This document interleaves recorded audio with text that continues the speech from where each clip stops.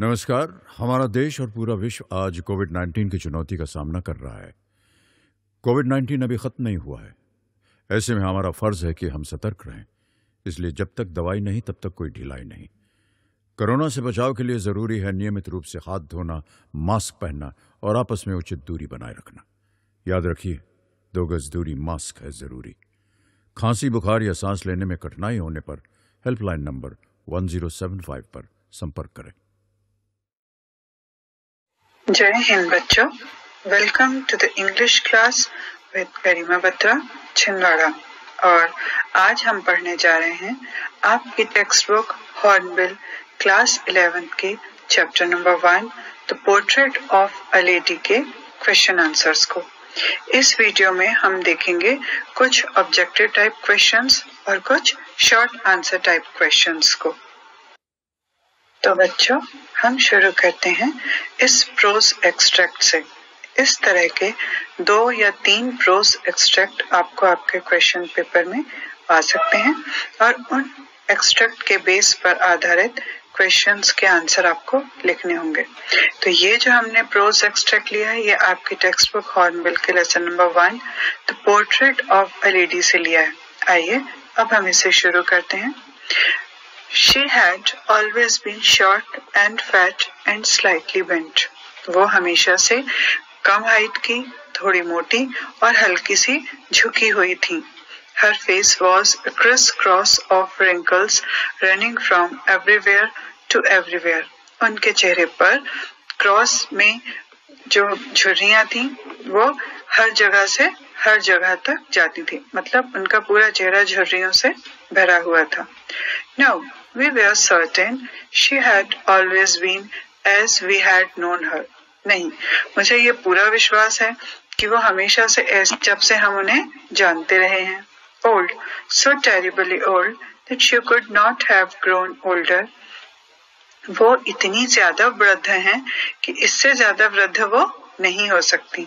And had stayed at the same age for 20 years. और लगभग पिछले 20 सालों से वो एक ही उम्र पर रुकी हुई हैं।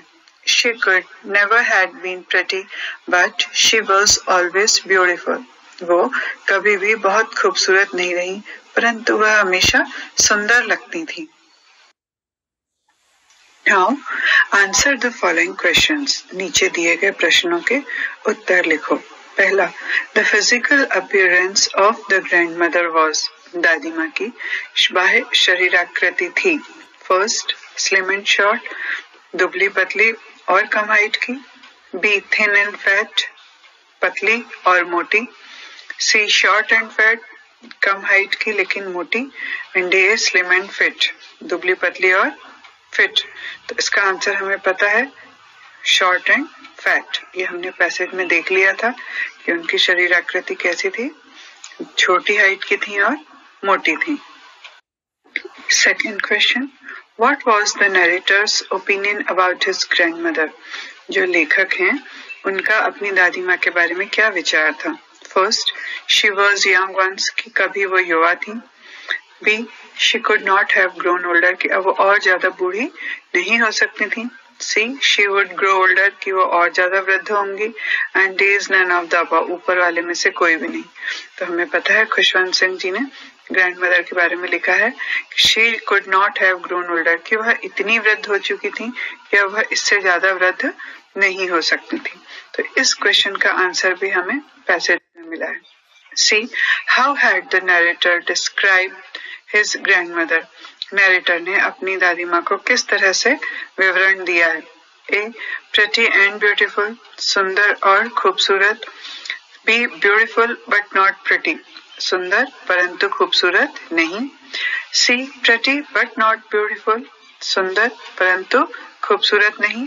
And is neither pretty nor beautiful, ना ही सुंदर और ना ही खूबसूरत। तो इसमें हमने देखा है कि खुशवंत सिंह जी ने लिखा है कि she was beautiful but not pretty।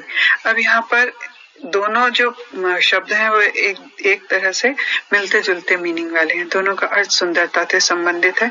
तो ऐसे जो लेखक की प्रतिक्रिया है उसके बारे में हम आगे प्रश्नों में उत्तर देखेंगे कि क्योंकि वो फिजिकल अपीयरेंस से प्रेटी नहीं थी, सुंदर नहीं थी, परंतु आत्मिक रूप से उनकी आत्मा बहुत ही सुंदर थी, इसलिए उन्हें खूबसूरत कहा गया है।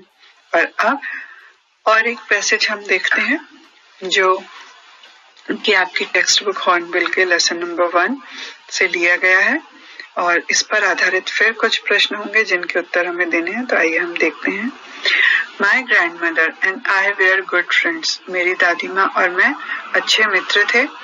My parents left me with her when they went to live in the city and we where constantly together, मेरे माता पिता जब शहर में रहने के लिए गए तो वो मुझे उनके पास छोड़ के चले गए और हम लगातार साथ में थे। खुशवंत सिंह जी और उनकी grand mother. She used to wake me up in the morning and get me ready for school. वो मुझे सुबह जल्दी उठाती थी और स्कूल के लिए तैयार करती थी। She said her morning prayer in a monotonous sing-song while she bathed and dressed me in the hope that I would listen and get to know by heart. जब वो मुझे स्कूल के लिए नहलाती थी और तैयार करती थी तो इस उम्मीद में कि मैं ध्यान से सुनूंगा और उसे याद कर लूंगा, वो अपनी सुबह की जो प्रार्थना थी उसको एक निश्चित एक जैसी आवाज में गाती थी। And now answer the following questions. नीचे दिए गए प्रश्नों के उत्तर लिखो। First, the narrator and his grandmother were like. लेखक और उनकी ग्रैंडमदर थे किस तरह से थे एक दूसरे के साथ? A relatives, एक दूसरे के रिश्तेदारों की तरह थे। B friends, मित्रों की तरह थे। Enemies, शत्रुओं की तरह थे। और D without any affection, उनके बीच में कोई स्नेह नहीं था। और इसका उत्तर हमें पता है, they were like friends, वो मित्रों की तरह थे। Question number 2, the narrator and his grandmother lived together when. लेखक और उनकी ग्रैंडमदर एक साथ रहते थे तब जब A his parents died, जब उनके माता पिता की मृत्यु हो चुकी थी। B his parents separated with each other, जब उनके माता पिता एक दूसरे से अलग हो गए थे। C went to live in the city, जब वो सिटी में रहने के लिए चले गए थे। या D his parents hated him, जब उनके माता पिता उनसे नफरत करते थे। और इसका आंसर हमें पता है, C went to live in the city, जब उनके माता पिता शहर में रहने के लिए चले गए थे। Question number 3, why did the grandmother said her morning prayer while bathing and dressing up the young narrator? जब ग्रैंडमदर जी नरेटर को उनके बचपन में नहलाती थी और स्कूल के लिए तैयार करती थी तो वो अपनी मॉर्निंग प्रेयर क्यों बोलती थी? इसका answer A, she loved singing, क्योंकि उन्हें गाने का शौक था। B, to impress the child, वो उस बच्चे को इम्प्रेस करना चाहती थी। C, to impress the God, वो भगवान को प्रभावित करना चाहती थी। या कि D, to make the narrator listen and get to know by heart, कि नरेटर उसे ध्यान से सुने और उसे याद कर ले। तो इसका आंसर हमें पता है कि बचपन में किसी भी बच्चे को कोई भी संस्कार दिए जाएं तो वो हमेशा के लिए स्थायी हो जाते हैं। तो उनकी दादी माँ भी D, to make the narrator listen and get to know by heart, वो चाहती थी कि नरेटर उसे ध्यान से सुने और उसे वो याद कर। And now read the following passage carefully. अब हम एक और प्रोज एक्सट्रैक्ट को देखते हैं जो कि आपकी टेक्स्ट बुक हॉर्नबिल से लिया गया है। तो क्वेश्चन पेपर में आमतौर पे 3 या 4 प्रोज एक्सट्रैक्ट आते हैं जो कि टेक्स्ट बुक से आते हैं और उनमें जो प्रश्न होते हैं उनके उत्तर आपको कई बार पैसेज में डायरेक्टली मिल जाते हैं और कई बार आप अपनी लेसन की समझ के आधार पर भी उनके उत्तर दे सकते हैं। पर उसके लिए जरूरी है कि आप उस लेसन को अच्छे से समझ चुके हों। तो आइए हम ये देखते हैं। When my parents were comfortably settled in the city, they sent for us. जब मेरे पेरेंट्स शहर में अच्छे तरीके से सेटल हो गए थे तो उन्होंने हमें बुलवा भेजा। That was a turning point in our friendship. और वह हमारी मित्रता में एक निर्णायक मोड़ साबित हुआ। Although we shared the same room, हालांकि हम एक ही रूम में रहते थे। My grandmother no longer came to school with me, परंतु अब मेरी दादी माँ मेरे साथ स्कूल नहीं आती थी। I used to go to an English school in a motor bus. अब मैं एक इंग्लिश स्कूल में मोटर बस से जाने लगा था. There were no dogs in the street and she took to feeding sparrows in the courtyard of our city house. और अब गलियों में कुत्ते नहीं मिलते थे तो वो गौरैया को दाना देती थी या भोजन कराती थी जो कि हमारे शहर वाले घर के आंगन में आया करती थी. Now answer the following questions. What is meant by sent for? Sent for का क्या अर्थ है? A. Called for बुलाना. B. Send something कोई चीज भेजना. C. Received something कोई चीज ग्रहण करना. या D. Invited आमंत्रित करना. और इसका आंसर होता है called for अर्थात बुलवाना. Second, could the grandmother accompany the narrator to school? क्या grandmother अब शहर में आने के बाद narrator के साथ स्कूल तक जा पाती थी? And the answer is yes, हाँ. B. No, नहीं. C. Nothing can be said, कुछ कहा नहीं जा सकता. And D. Sometimes, कभी कभी. तो इसका आंसर हम जानते हैं no, क्योंकि अब narrator जो थे वो बस में स्कूल जाते थे तो इसलिए दादी माँ उनके साथ नहीं जा पाती थी. लेकिन गांव में जो स्कूल था वहां पे वो नरेटर के साथ स्कूल तक जाती थी क्योंकि स्कूल से लगा हुआ ही मंदिर था और वहां पे ग्रैंडमदर मंदिर चली जाती थी. तो ये इन प्रश्नों के उत्तर आप लोग तभी दे सकते हैं जब आपने इस लेसन को अच्छे से समझा हो. Question number 3. Whom did the grandmother take to feeding in the city? जो ग्रैंडमदर थी वो शहर में किसे खाना खिलाती थी या किसे भोजन देती थी? A. Dogs कुत्तों को. B. Cats बिल्लियों को. C. Sparrows गौरैयाओं को. या कि D. Cows गाय को. तो हमें पता है डॉग्स कैट्स और काउस तो उन्हें नहीं मिल पाती थी लेकिन वो C. Sparrows को भोजन करवाती थी. और question number 4. What was the turning point in their friendship? उनकी मित्रता में एक निर्णायक मोड़ कौन सा था? A. When the narrator went to live in the city जब narrator शहर में रहने के लिए गए. या B. When the narrator settled abroad जब narrator विदेश में settle हो गए. C. When the narrator's grandmother went to live in the city जब narrator की grandmother अकेली शहर में रहने के लिए चली गई थी. या कि D. None of the above इनमें से कोई भी नहीं. तो हमें पता है इसका answer when the narrator went to live in the city जब narrator शहर में रहने के लिए गए तब उन्हें और उनकी दादी माँ को अलग अलग कमरे दे दिए गए. Question number 5. Why did the grandmother not take to feed the dogs anymore in the city? Grandmother शहर में कुत्तों को अब भोजन नहीं दे पाती थी या उनको चपातीस नहीं दे पाती थी. ऐसा क्यों? A. She was afraid of dogs क्योंकि वह डॉग्स से डरती थी. B. She started hating dogs क्योंकि अब वो कुत्तों से नफरत करना शुरू कर दिया था उन्होंने. C. She could not get chapatis to feed अब उन्हें कुत्तों को देने के लिए चपातीस नहीं मिल पाती थी. या D. There were no dogs in the street क्योंकि अब गलियों में उन्हें कुत्ते नहीं मिलते थे शहर में. And the answer is there were no dogs in the street क्योंकि अब उन्हें शहर में कुत्ते नहीं मिलते थे. Again Read the following passage carefully. नीचे दिए गए पैसेज को ध्यान से पढ़ें. यह भी एक प्रोज एक्सट्रैक्ट है जो कि हॉर्नबिल लेसन 1 से लिया गया है. आइए इसे देखते हैं. When I decided to go abroad for further studies, I was sure my grandmother would be upset. जब मैंने आगे के अध्ययन के लिए विदेश जाने का फैसला किया तो मुझे यकीन था कि मेरी दादी परेशान होंगी. I would be away for 5 years and at her age one could never tell. मैं 5 साल के लिए उनसे दूर रहूंगा और उनकी उम्र में कुछ भी नहीं कहा जा सकता. But my grandmother could. परंतु मेरी दादी माँ भावुक नहीं थी. She was not even sentimental. वह बिल्कुल भी भावुक नहीं थी. She came to leave me at the railway station but did not talk or show any emotion. वो मुझे छोड़ने के लिए रेलवे स्टेशन पर आई थी लेकिन उन्होंने बात नहीं की और न ही कोई भावनाएं प्रदर्शित की. Her lips moved in prayer. उनके होंठ प्रार्थना में हिल रहे थे. Her mind was lost in prayer. और उनका मन प्रार्थना में कहीं खोया हुआ था. And now answer the following questions. नीचे दिए गए प्रश्नों के उत्तर लिखो. पहला, What does the narrator mean by at her age one could never tell?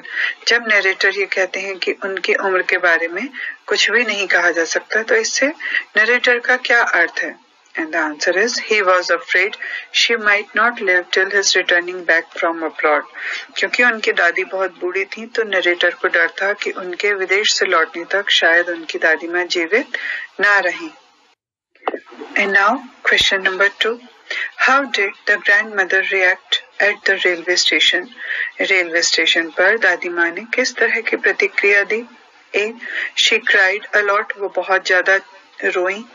B. She was sentimental. वो भावुक हो गई थी. C. She did not show any emotion. उन्होंने कोई भी भावनाएं प्रदर्शित नहीं की.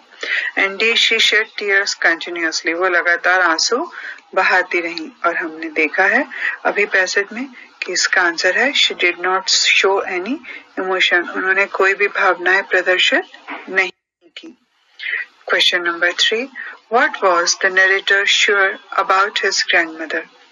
लेखक को किस बात के बारे में पूरा विश्वास था अपनी दादी माँ के लिए? A. She would be upset. उन्हें डर था कि उनकी दादी परेशान होंगी. B.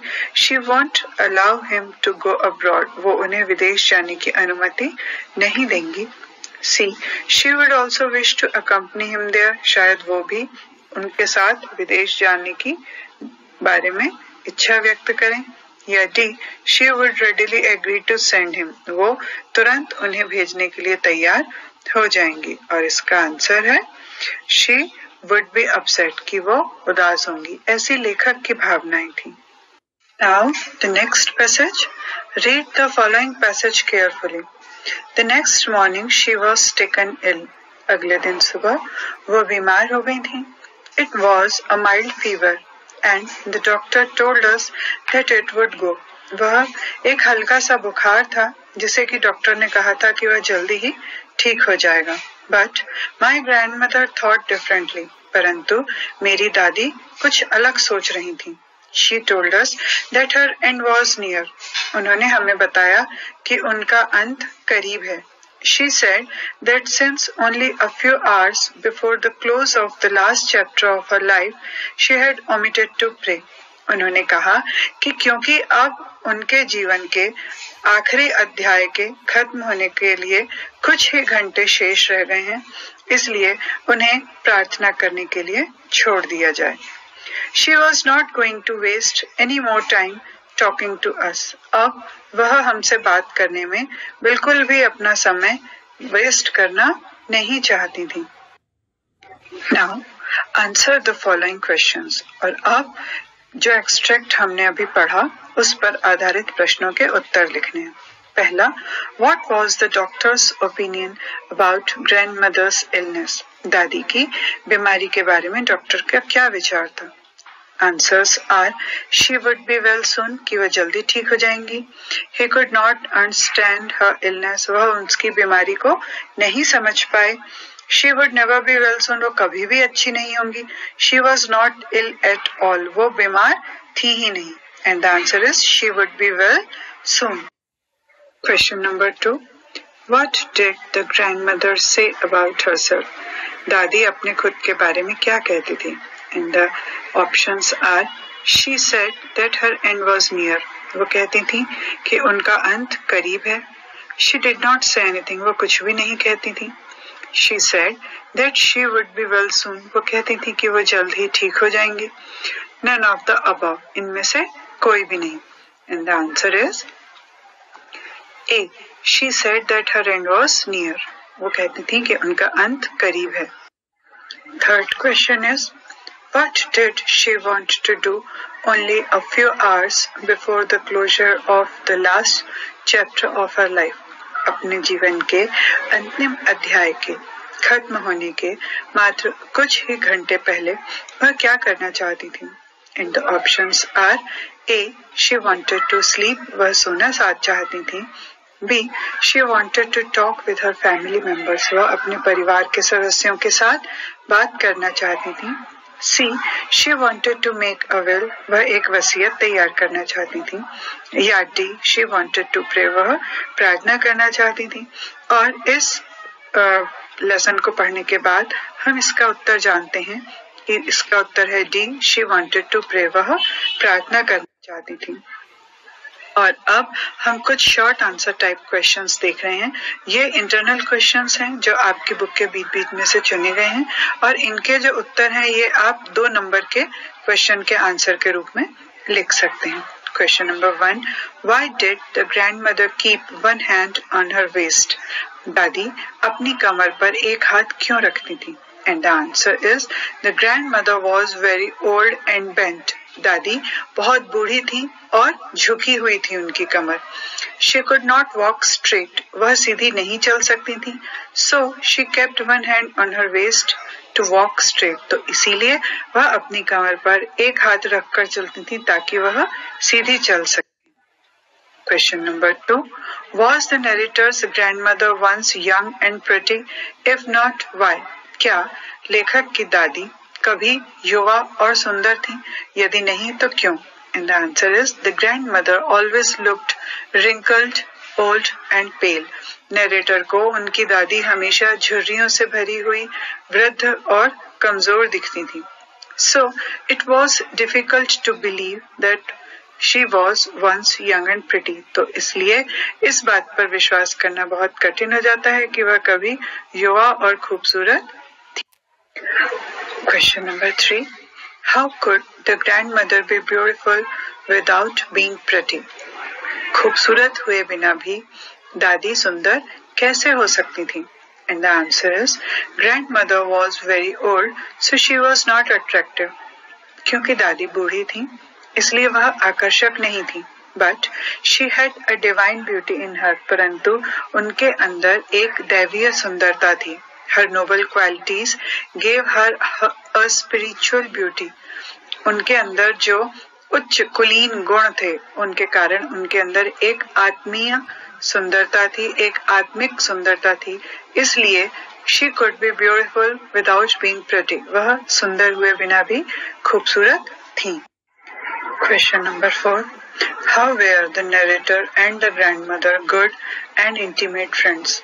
लेखक और उनकी दादी अच्छे और अंतरंग मित्र किस तरह से थे? And the answer is they spent most of the time together. वो अपना ज्यादातर समय एक साथ गुजारते थे.